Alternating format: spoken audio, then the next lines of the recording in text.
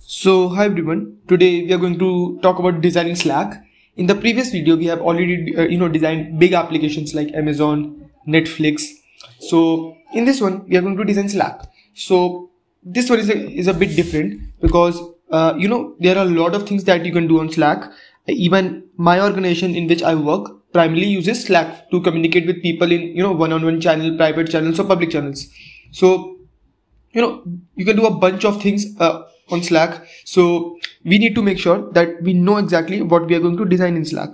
So we need to take care of the concepts like private channels and all and everything. So we will look at that. So as usual we will ask a lot of questions to ourselves that are we going to design this or not. So right now we will keep this video short, so that's the reason.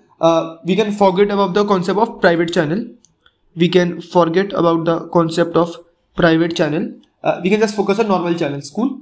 And regarding communication, as I have been working on Slack, when you load anything on web page or on your mobile application, you can obviously access the messages that you are including on one-on-one, but you are also notified that the channels have some 100 messages for you, and the number of mentions that you have. So the number of unread mention is simply visible next to the channel names. So do we need to actually work on that? So for this sake, we will actually work on that, notification part and the unread messages part. We are going to focus on these two things. Now the next is, speaking of different applications, are we actually going to, work on a web page differently, the app differently, or just backend systems? So we can for now just focus on the backend, because this whole backend is divided into front end, right? In front end you have mobile, then you have web, then you have desktop. So yeah, we can just focus on normal backend. So there are a lot of features in actual Slack, adding custom emojis, pinning messages, so saving messages. So we can actually treat these messages, the messages that we get here, simply these messages as text, okay? So yes, that is the thing. So when we talk about building an application, every time we talk about one thing, that the number of users we expect. So the users we expect. So for now let's go with a small number, let's say 20 million users, right? I know it's a big number, but just think like this. There are a lot of organizations that use Slack. So let's say the biggest organization inside this, biggest org that uses Slack has the number of 50k. I think that's pretty big. 50k customer, like 50k employees of a company working on Slack together, right? This sounds okay, cool. Now when it comes to chat application, we can assume that low latency is one of our top priority, because we don't want the messages to get delayed and impact million of users.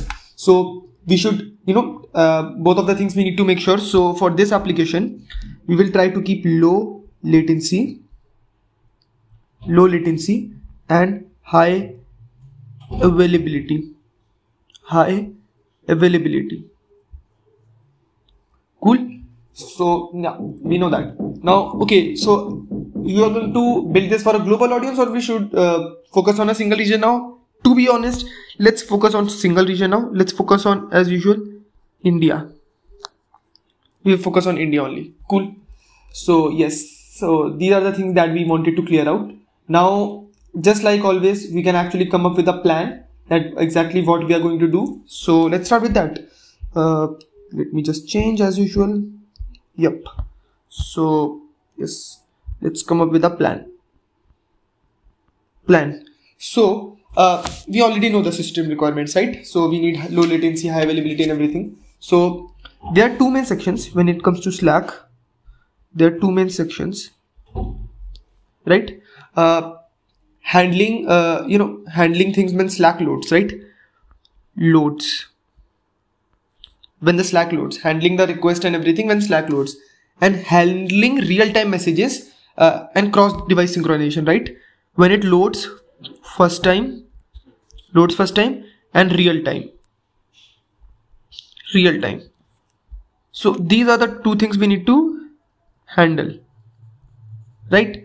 When the Slack loads, like the application loads first time, or let's say, and like whenever you open it, and handling real-time messaging when it is already open and the device synchronization happens, right? Because you, like, suppose you are using a web application here and something happened there and you close this and some ended mention is there, you want that to be reflected in your mobile phone, right? You want it to get reflected here.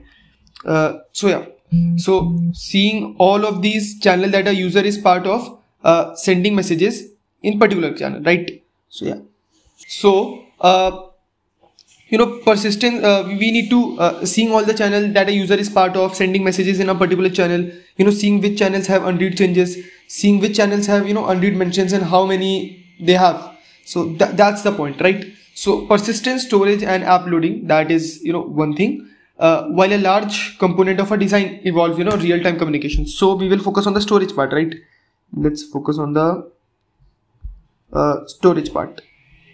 Storage. So this is the storage part we are going to focus on. So when a large component of a design in values real-time communication, other large part of it includes retrieval data, because this is the data we are going to retrieve it every time to our mobile or whatever application we are using, right? So at any time when the Slack app loads, so we can start with a simple table that we will store in our that will store a Slack channel. So there will be this table that will be named channel, right? There will be in storage, there will be this channel storage, right? So inside this table can have ID, it can have organization ID, then it can have name, and then it can have description, right? These four things, right, are required. Now we need to have several tables, right? These tables we need to have several. One is channel. Now another one is let's say channel members, right? Channel members, right? So inside this we have ID, we have organization ID, then you have again the channel ID, then you have the user ID, right? This is the channel members, the table that is going to be there, right? And then you have another table that is can be let's say last channel timestamps, right? Last channel timestamps. So inside this also you are going to have a table, right? So here what you're going to have here, ID, then you're going to have organization ID, right? Then you're going to have let's say again channel ID, and then obviously the last active, right? This is going to the last channel timestamps and everything. So you need to have this, right? And then we can have one more table, I think. Let's say you need to keep an idea of the history of the messages. So let's name this historical message. So yeah, we are going to have another table, and here you go, right? So let's deep dive. Again ID, obviously, then you are going to obviously have an org ID. So these things are important because you are going to map and everything and going to give a particular thing to your user. So that's why we are going to have this. Then I have channel ID, and then maybe the history of messages is there. So obviously you need to have sender ID, because you need to know who sent you message. History, sender ID. Then you have sent at, the time sent at, and then you need to have the body of the message, body, right? And maybe this is optional, you can have mentions, but yeah, you need to have the mentions, right? That if anyone has mentioned you specifically, so you need to have that, if you were mentioned in that particular message or not, yeah, right? Then one last table you could have, that is channel read receipts, right? Channel read receipts.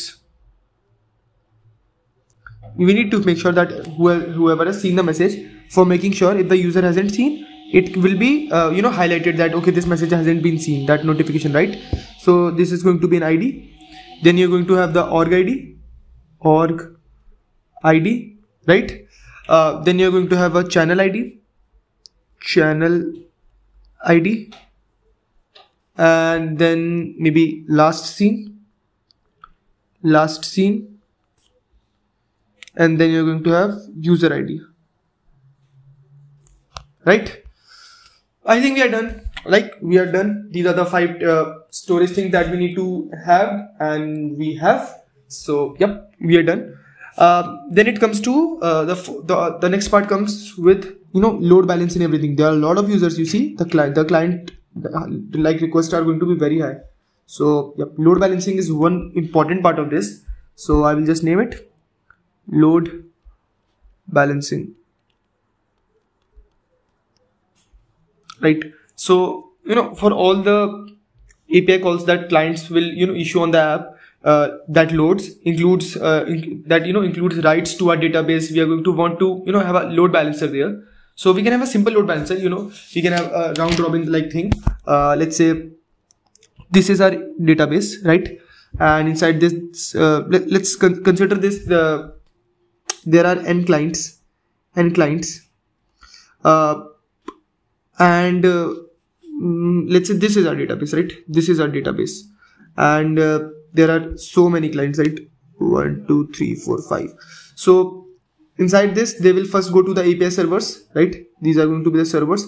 They're going to be load balancing inside all 3. Like we can also have leader election if one of the server fails, and then they're going to do the changes to the main database. Actually, this can even be a replica, and this our main database can be this. So this can sync every time, right? For making sure things don't happen asynchronously. And if suppose you will have in multiple regions, consider this for Asia.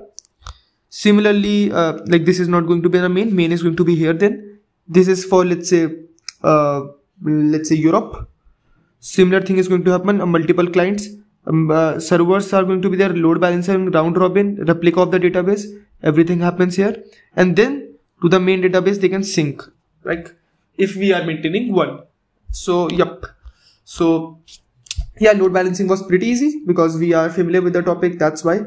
Now we can move to the next part, that is handling. Since our tables will be very large, especially the messages tables. Just imagine we have 20 million customers, and we will need to have some sharding in the pieces, because just imagine these table sizes, especially the message table size, it is going to be so big. So the natural approach is to use sharding here. So I will use sharding for this. Sharding. I hope you guys remember sharding. We used to split and do everything. So the natural process is to shard based on organization size. We can have biggest organization in their individual shard. So some things might change very fastly, like doable things that are overnight. So to handle this, we can use a concept known as, we also studied this in our videos, which is known as smart sharding. Right? So this is going to be a subsystem of our system that will asynchronously measure organization activity and rebalance shards accordingly, right? So yep, we can do things like this. Maybe when it comes to an organization, suppose this is a particular thing, let's say this is of 1 GB, you need to split it. So smart sharding is going to do it on organization based. So in this particular organization, there are going to be multiple databases or servers. Across this it will be splitted, and then it can be splitted again, this can be splitted again, and asynchronously they are going to follow up all the things and maintain this 1 GB, right? Like recall everything. So yep, that is the smart sharding. Don't worry if you guys don't get it. When I will be drawing the final diagram, it will be pretty easy for you guys to understand, right? So yeah, we have tackled the concept in which it could have been very hard for us to handle big table sizes, right? So yeah, we are done with loading part, right? Now it comes the real time. Now if you guys remember, this is a chat application, real time things are happening. So one thing that must be coming in your mind, and yes, that is the correct answer. We are going to use PubSub, publisher subscriber, right? You remember? Because the two things can happen. Either one can send message, one can read, and another can send message, another can read. So there are two types of real-time behavior that we went. Sending and receiving, right? In real time, and cross-device synchronization. This cross-device. If this is mobile, this is PC. They both should sync together, right? So yeah. For both of these functionalities, we can rely on a PubSub system, which itself rely on previously described, smart sharding strategy. So it's pretty good for us, right? So yep, we don't need to deep dive into this, that how PubSub system is going to work. We just need to tell that okay, we are going to use this, right? So yep. So let's come to the diagram. For things that we have discussed in now. Okay, cool. So let's first of all start with a key value store, a CV store, key value store that we are going to have, for the shard lookup, right, and everything. So yes, this is going to be our main storage. I'm going to mark it here so that making sure things get clumsy. Yes. Now let's start with the clients, right? Because we are going to have clients and they are our main things. So let's suppose this is our client. I just need to improve my drawing so much. Yes, these are our clients, and there's this load balancer,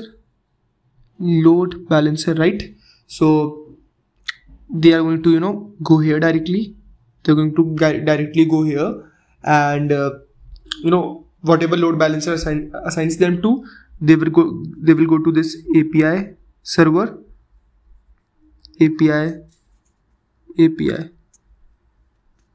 right? And then we are going to go here, right? We are going to go here. Cool. We are good to go. Now once the users have gone to the API servers and access to the database and everything has been changed, similar thing can happen for get messages. So right now this thing was happened for messages, right? Get messages, the function for getting messages, send messages and mark channel as read and everything. Similar thing can happen for get my channels. You need to fetch your channels. Similarly, going to have this load balancing here, and you're going to call to the database, right? And these are the API servers.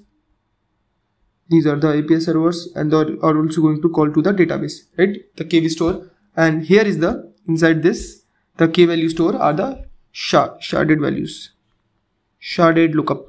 Let's say sharded lookup, right? So exactly, this is a key value store. So this is the overall thing it will look like this is how things will act. Now this SQL database with this smart sharding, how would it look? Like if I would have to tell it, so it will look something like this. First of all, there is going to be this whole database inside which you will have 6 buckets, let's say 1, 2, 3 and 4, 5, 6, right? And let's write their names for the ease of explanation. I will just choose, yeah. So this is for historical message, historical message, and this is for that all channels, and then this is for let's say channel member,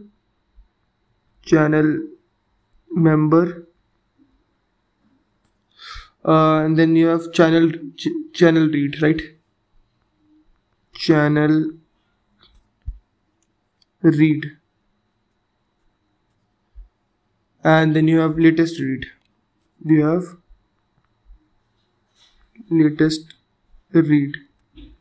Right? So yep. these are the six SQL tables that we talked about, right? Then you have that smart sharding concept, right? Working on these things. So, you know, inside smart sharding, usually Kafka things and everything works. So you don't need to understand that in detail. Smart sharding. Usually one topic is there, on the basis of another topic is sharded, and on the basis of the another topic is sharded. So the first is obviously going to be an organization. This is going to be Kafka ID, Kafka topic, and on the basis of this another organization is going to another thing is going to happen, and smart sharding keeps on doing that. So this is going to divide everything. So yep, this is the whole system diagram when it comes to the system design of Slack. The backend thing, how it works, like the pub sub topic we discussed for, you know, handling real-time receiving messages, cross-device synchronization and everything. So yep, that is it for the video. In the next video maybe we can talk about, you know, something different, because we have already talked about 4 big applications. So maybe in the next video we can talk about YouTube, because it's a video streaming platform. It has billions of customers actually. So yeah, that is going to be a very big good thing to be scale up. So yes, so thank you and have a nice day.